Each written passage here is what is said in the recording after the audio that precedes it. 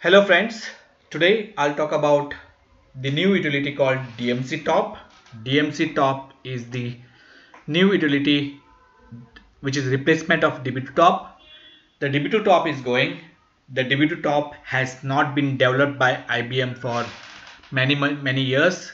If the version that you were using when you started as a DBA, the db2top and what you are using now is absolutely the same.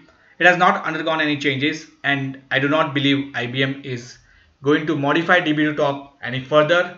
So whatever new features which are getting released in db2, they are not being integrated with db2top, and hence we cannot monitor those features with db2top, which begs the question, what is the replacement for db2top? And then we have another utility called dmctop, which we can use.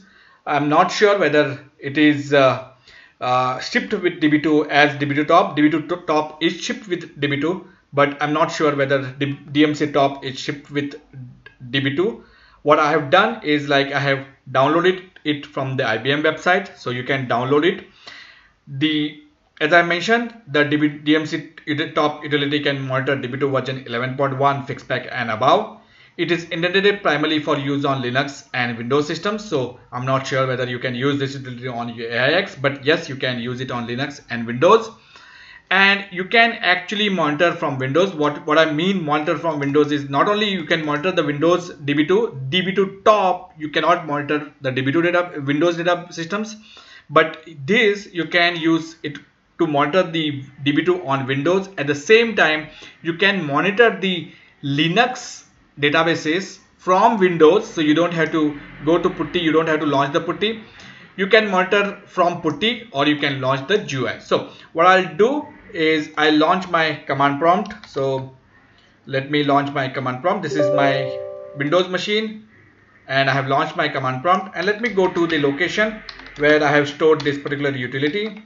So I've gone there, and if you see here, you can see a folder called bin.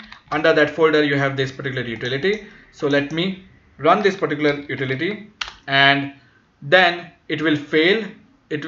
And this is the syntax. So you have to mention n db host, the node name or the server name, the R for the remote port. By default it will try to use 50,000, the database name which you want to connect, the username and password, and so many other options.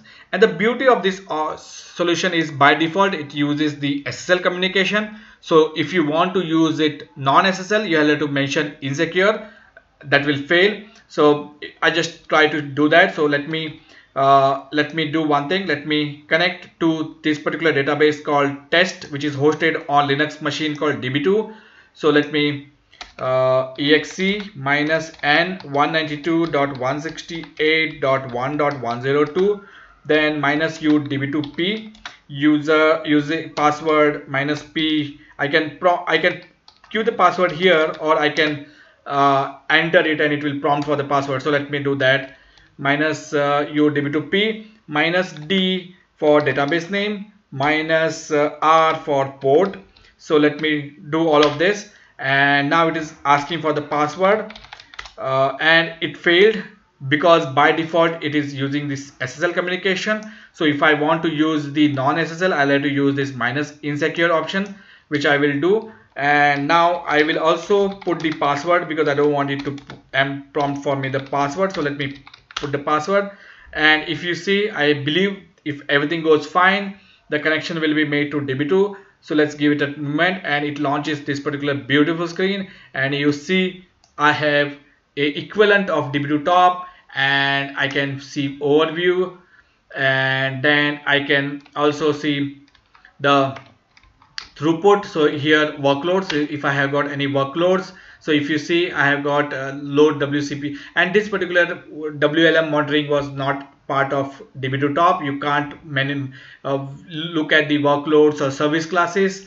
And then we have time spent. So we can see the time spent with different time spent, where it is spending the time, and then top consumers, which was available in our db2top as well.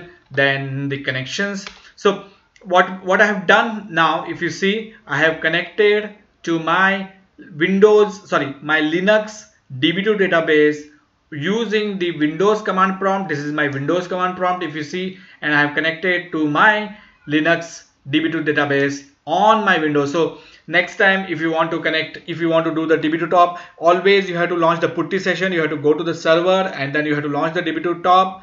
You don't need to do that. You don't need to go to the window putty session. You don't have to go to the server. You can actually monitor your database from within Windows using this particular db2top utility. So this is one way. The next option that I mentioned is you can always launch the Linux putty server. So I have done that here. So here I have already gone to that particular path. So you can see that there is a utility called dmctop. It's exactly same. So if I do this, it will ask for all these options, exactly same. So let me clear the screen, and here I'm saying let me monitor a database called test, and it shows okay. So so not capital, it's small d, and then it is by default secure connection. And you see now I have connected, and you can literally see all of the same information that we saw from the Windows, literally the throughput,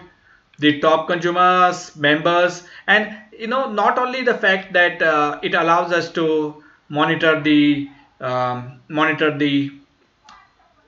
databases, it also helps us to monitor the pure scale and the HDR. So here you can see IO, buffer pools, prefetcher, table spaces, tables, and you see pure scale performance. So this pure scale you cannot monitor using the db2top, but you can monitor the pure scale or HDR in case of your this dmctop. So it's really I have to, that it's not at close to db2top, but it actually is it's close to, it's better. I would say it's really better. I would personally advise you to go ahead and try this particular new utility, and it provides a lot of the information.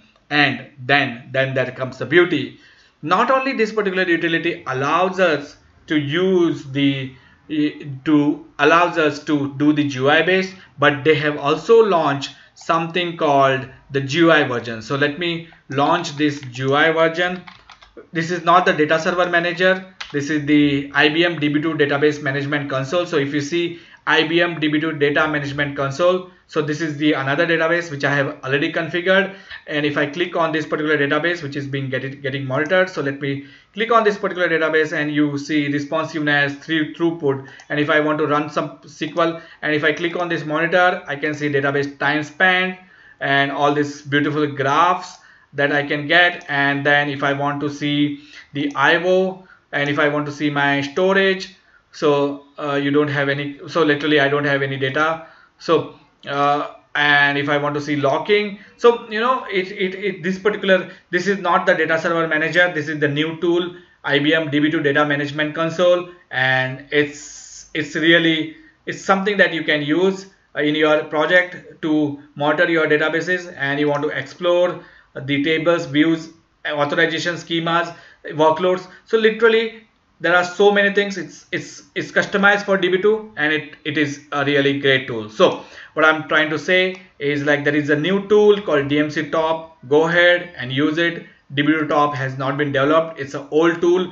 I'm not sure when IBM is going to remove it. It's one of the favorite DBA tools, but yes, there is a replacement, and you can monitor your Linux databases from your Windows using the Windows command prompt. You can launch your GUI version, and you can monitor your databases, or traditionally you can launch your putty session and monitor your databases.